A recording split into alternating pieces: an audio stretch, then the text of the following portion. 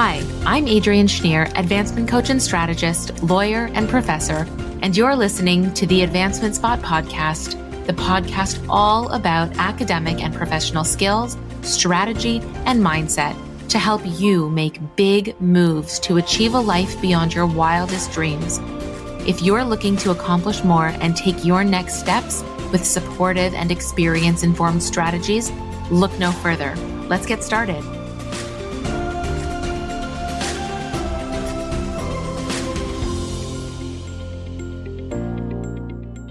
Hi, and welcome to the Advancement Spot podcast. I'm your host, Adrienne Schneer, and I'm so grateful that you've taken time out of your busy day to spend some here with me. Today, what we're going to be talking about is the journey. I think that that's a really fundamental way to put it. That when we're talking about our journey, what do we mean by that? When we talk about our journey, I think often we start at the place that we want to end up, right? I want to be a dentist. I want to be a doctor. I want to be a lawyer. I want to be an academic. I want to be an engineer. I want to be X. And what happens when we reach the top of that mountain? What happens when we become a lawyer? We become a dentist. We become an engineer. We become an accountant. We become whatever it is. Things don't just stop. You have to make more decisions. There's more coming. There's more advancement. I know that way back when I was applying to programs, when I was deciding what I wanted to do, at first, and you'll know this from episode 2, I thought, okay, I'm going to become a doctor. I'm going to become a doctor by the time I'm 24. I'm going to apply. I'm going to get in. Then I'll have everything figured out. I have a December birthday, which would have made that possible. And I thought that I would have had everything figured out by the time I was 24. And then things changed. I decided that that wasn't the right route for me. That wasn't the right path. And instead, I found myself with a lot of questions that I didn't anticipate coming, a lot of questions that I didn't even know how to put into words. And I began to have to think about the journey. Now, I know that for some people, and we all know people that we perceive that this similar sort of thing has happened for, where they make a decision when they're 10 years old or in high school or whatever. I'm going to be a lawyer. And then after third year in university, they apply to law school, they get in. And after third year, they're going to law school and they become a lawyer by the time they're 24, 25. And you think, man, they have it all figured out.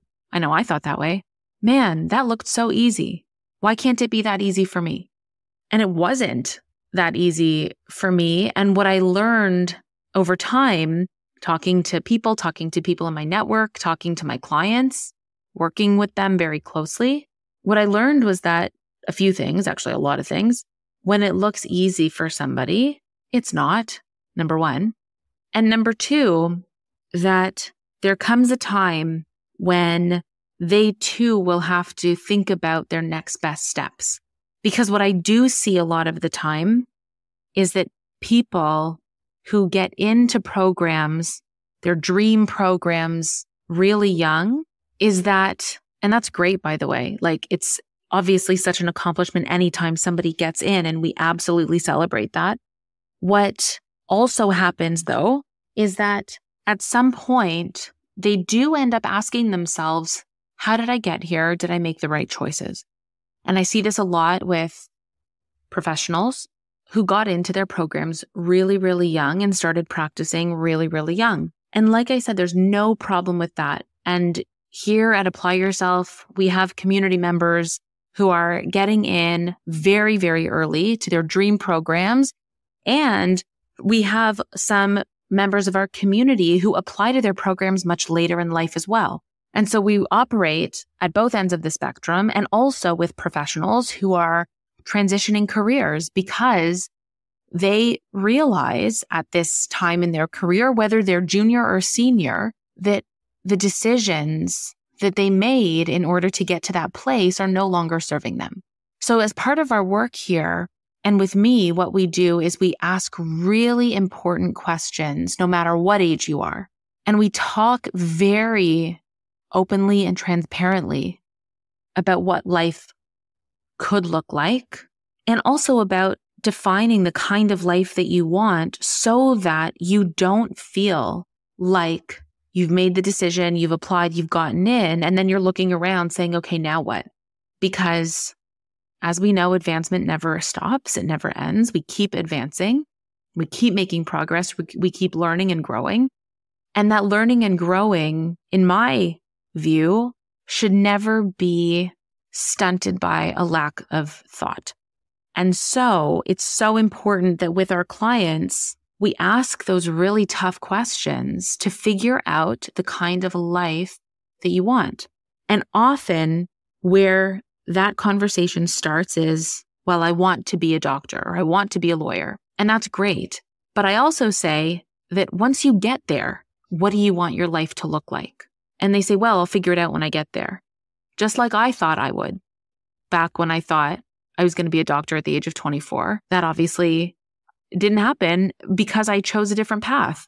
And so we talk about what your life will look like once you reach the top of that mountain, once you achieve that goal. And we absolutely celebrate you getting there. There's no doubt about it. We celebrate along the way. We love celebrating here at Apply Yourself. We love celebrating your achievements, big and small, because there is so much to celebrate in your journey. And so what happens when you get to the top of that mountain, when you achieve that goal, when you graduate from law school, from your master's program, from your PhD program, from your medical school program, your dental school program, whatever it is, once you graduate, there's more to figure out. And so really importantly, and the reason that we love to celebrate the big and the small is that those reaching the peaks, or what we perceive to be the peaks of those mountains, is just the bottom of another mountain. And reaching the peaks, like actually walking across the stage, getting that piece of paper, getting your license number, that takes up like probably less than, I think a lot less actually than probably 1% of your life. And so what happens the other 99.99999% of the time is that we're working on it. We're taking the next best step. We're thinking about our next move. We're strategizing. We're thinking. We're being intentional. We're being thoughtful. Sometimes we're struggling. Sometimes it sucks. Sometimes we're insecure. Sometimes we don't like how something has gone. Sometimes we're disappointed. Sometimes we feel like we're on the right track. Sometimes we feel like we're making the right decision and we're moving forward with that decision. We feel good, and then we hit a roadblock and we have to strategize through that roadblock. Well, what am I going to do? This isn't going to stop me. What am I going to do? Do I need to reach out? Do I need to seek support? Do I need to talk with somebody? We see this a lot with our clients in classes, for example, who are in university, where something happens in the class with their grade, with an assignment, and their next best step is to actually go and learn more from their professor about a grade, about requirements before they're submitting an assignment, and so many other options.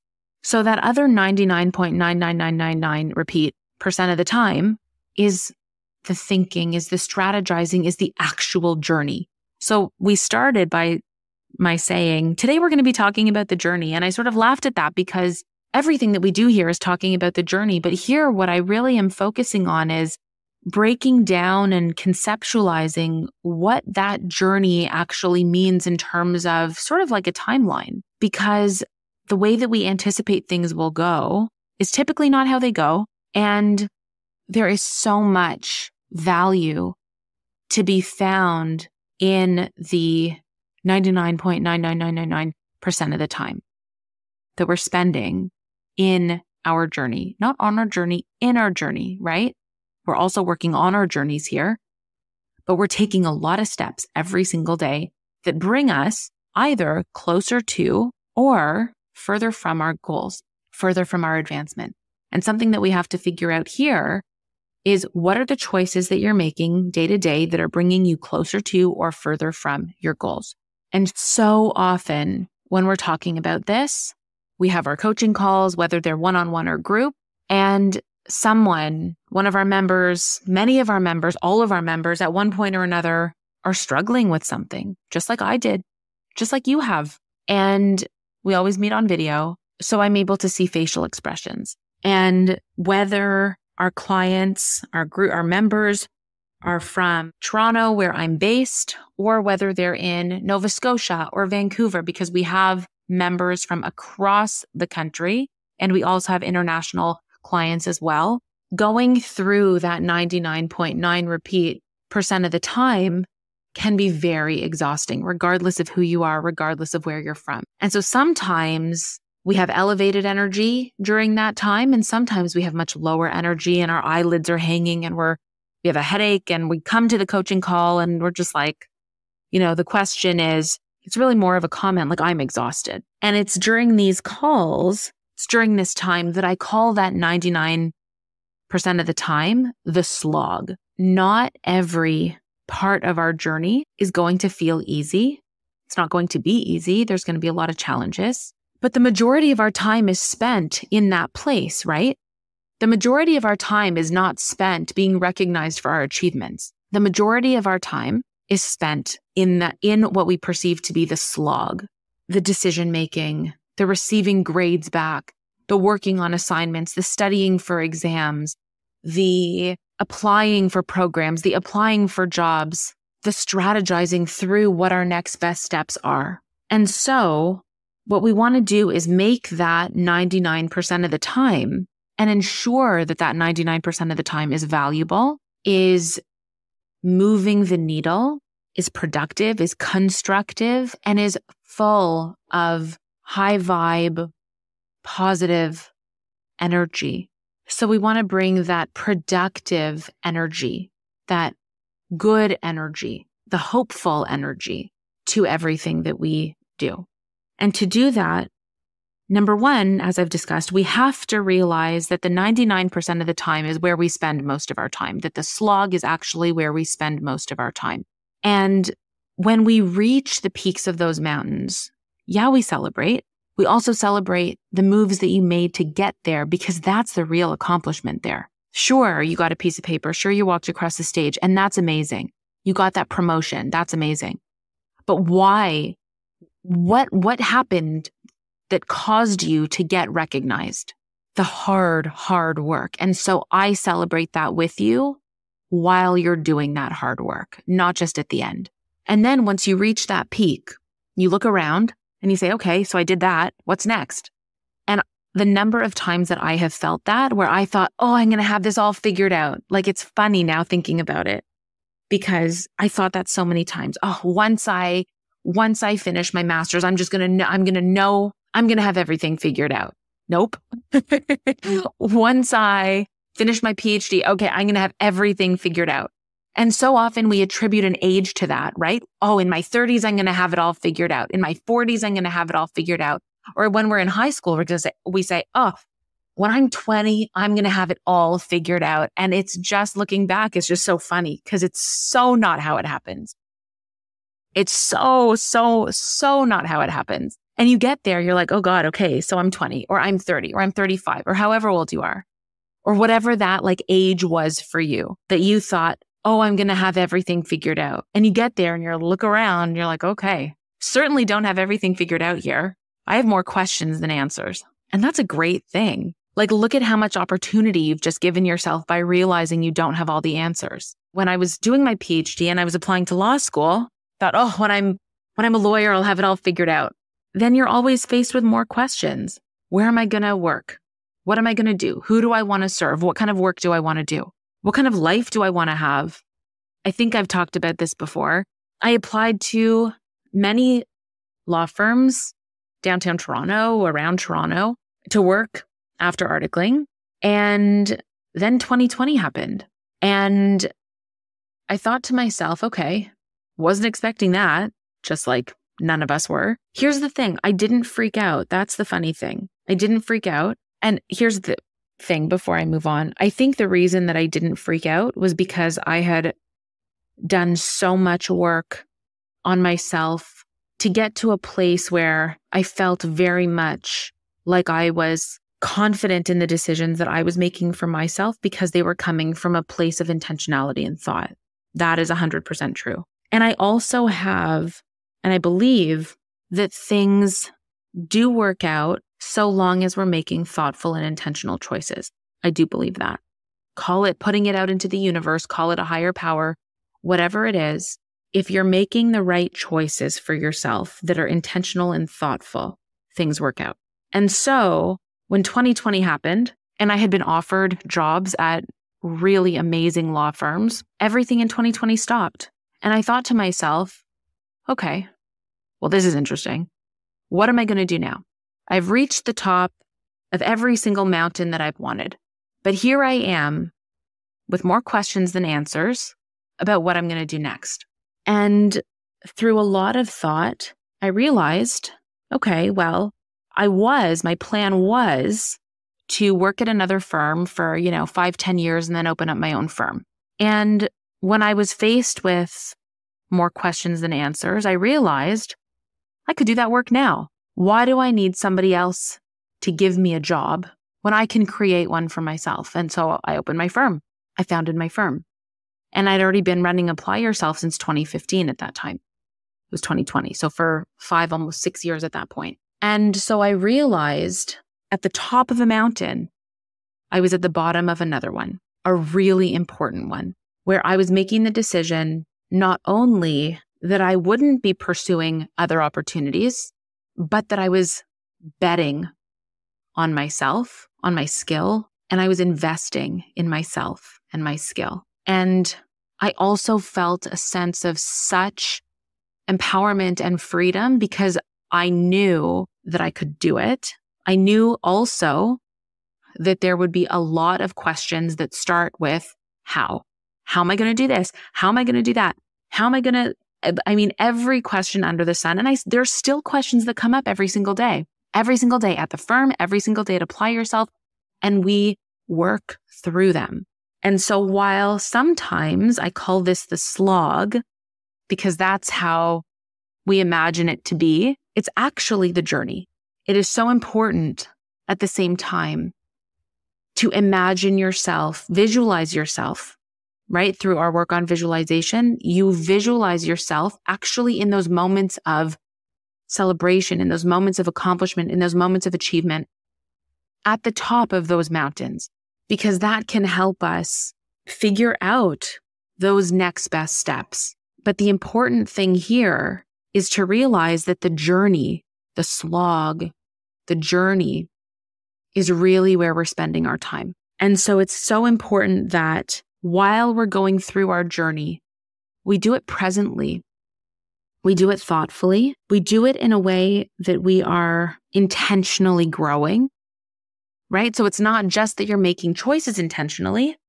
It's that you're making the choice to also grow and to pursue opportunities that help you to grow and that help you to get to that next level. By focusing on and being present in your journey, in every single decision that you make, you come from a place of productivity. You come from a place of energy that moves you forward and that helps you to move the needle in a way that is absolutely in alignment with you and the kind of life that you want. In both busy and less busy times of year, I want you to focus on the journey and celebrating the smaller and really important steps that you are taking every single day to get you closer to your goals. And this is absolutely something to celebrate. So what I want you to do is think about what those smaller steps are. And they may not feel small, right? They may not feel small, but what I'm talking about is the choices that you're making that are getting you closer, the actions that you're taking, the effort that you're putting in that is actually getting you closer. I would love if you would DM me on Instagram at Apply Yourself Global or email me at Adrienne, ADRIENNE at applyyourselfglobal.com and tell me what those steps are that you're taking every single day, what those choices are, what the actions are that you're taking every single day that may feel like the slog, but that are actually moving the needle. And I want you to have confidence in those. So think about them and let me know. Let me know. I'm genuinely interested in the steps that you're taking. Thank you so much for spending this time with me, and we will see you next time.